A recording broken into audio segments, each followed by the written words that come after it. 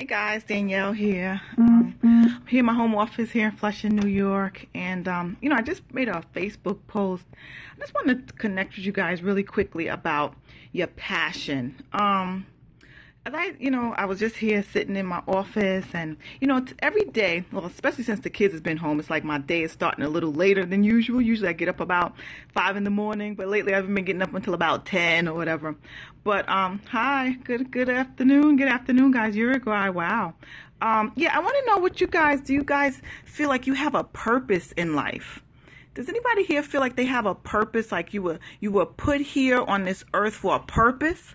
Like, do you have like a mission, something that is so near and dear to your heart that you feel that you have to accomplish it? Does anybody here, do you understand what I'm saying?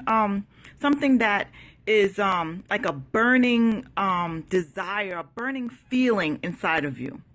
If you don't know what I'm talking about, this is okay. Come here, soccer player. All right. Yeah, but I think a lot of us, we probably don't realize that we have a purpose, that we're here for a reason. I just put up a Facebook post because, I pride myself on personal development, and it's like when I get into my space, when I'm, I do my meditation, and then I read, and then I listen, and I journal, and then things just start to come to me.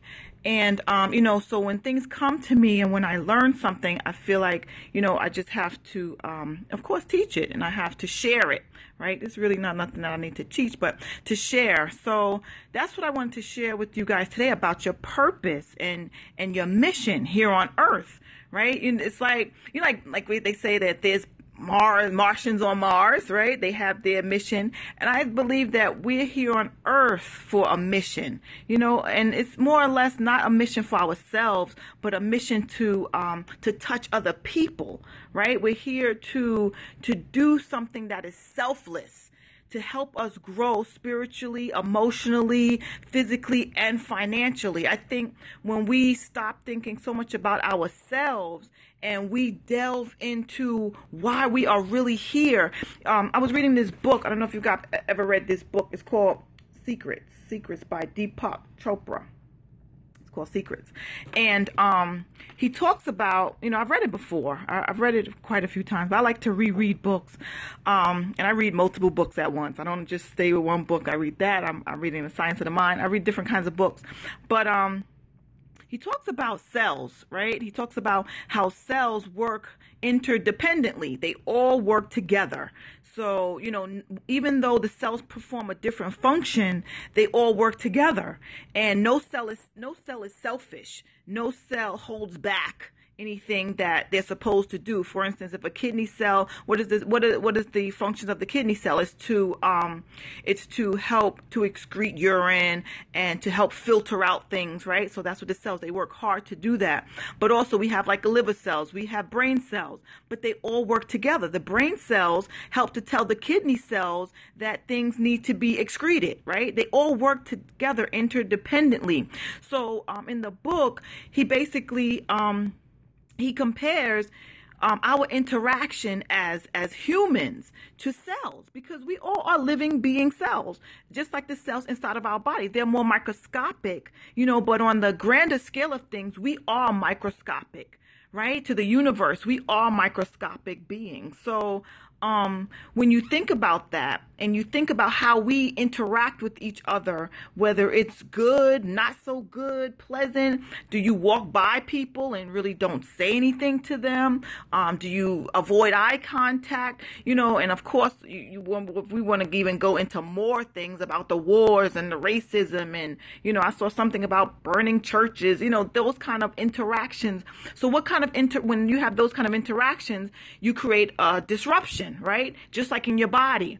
So if you are overfeeding the body, if you're underfeeding the body, if you are permeating the body with nervousness and doubt and fear, so it's the same kind of thing. So it's crazy when you when you compare a cell to the actual being, right? If you do these things to yourselves, you overfeed it, what happens? You be overweight, obesity, high blood pressure, diabetes, all those things come into play, right?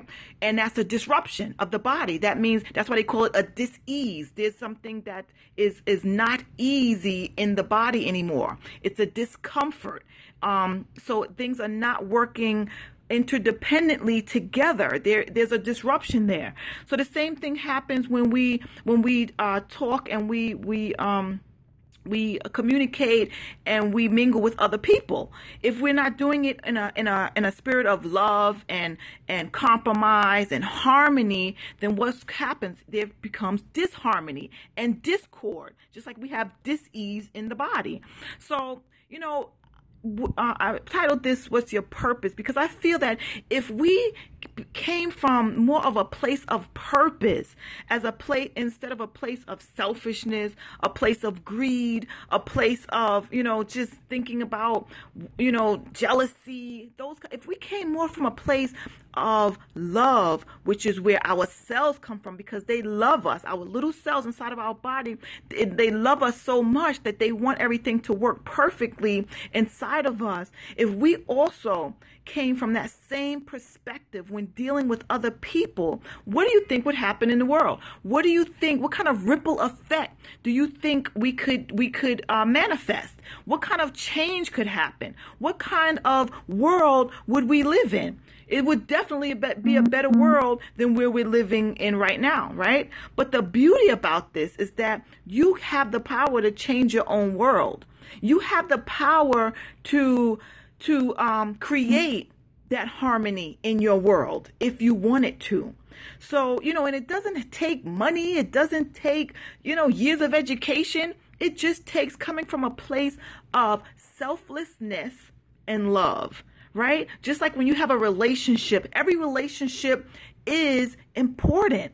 You may not think so. When you get on the bus to go to work or whatever, that relationship with the bus driver is important because, if he's in a bad mood, then what could happen to the bus? So you get on the bus, you say, good morning, good afternoon.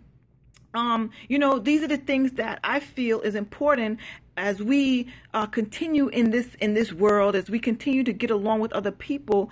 The relationship with your children. Sometimes I know us as parents, we tend to think that we are superior to our kids, right? But I'm here to say today that I don't treat my children like that. I don't treat that I'm superior to them at all. If anything, my children teaches me a lot of things. They teach me, they keep me on my toes, and if something that I do or say is not accurate, they definitely let me know, which I love about that, because when I was growing up, that wasn't the case. I couldn't talk about anything. Like, kids were supposed to be seen but not heard. So, and I think that when you tend to listen to your children and you give them an opportunity to be who they are and let them know that they have a voice, and when you teach them things about harmony, which is what I teach them, about speaking nice to each other and being considerate and things like that. So let's say if I'm not being considerate for some reason, they say, Mommy, you the one who taught us. I'm like, oh, you're right.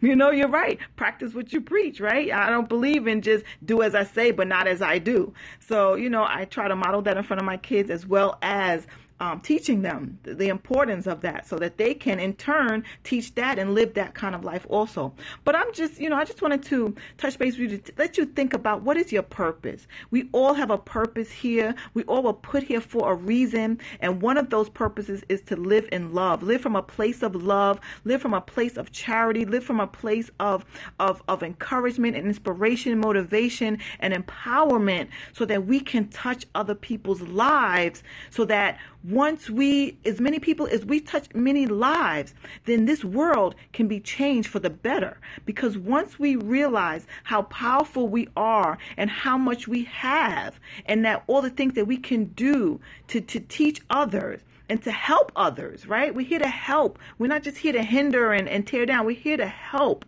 So, I just want you to focus on your purpose. Ask what your purpose is. Sometimes you have to sit quietly. Sometimes you have to sit quietly in a quiet space and ask, what is my purpose? Who am I? Why am I here? Who am I here to touch?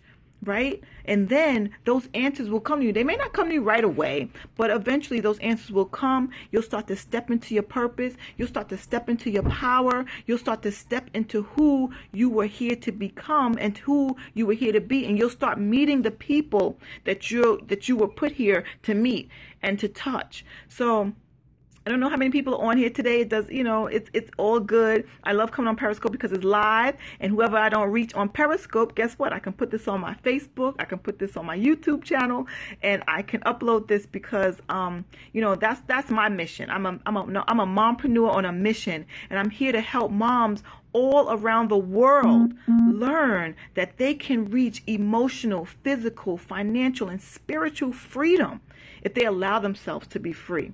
All right, this has been Danielle K Howell. You can connect with me on Facebook, Danielle K Howell 1, and I will be, I just love to connect with new people. Every day I'm connecting with new people, and you will see my journey as I continue to put my journey of freedom on my Facebook, on my blog, on my YouTube channel, because I believe that life is about freedom. And once you learn to become free, you can help others do the same. So this has been Danielle K Howell. I'll talk to you soon. Thanks for everything. Thanks for chiming in. I'll talk to you later. Bye-bye.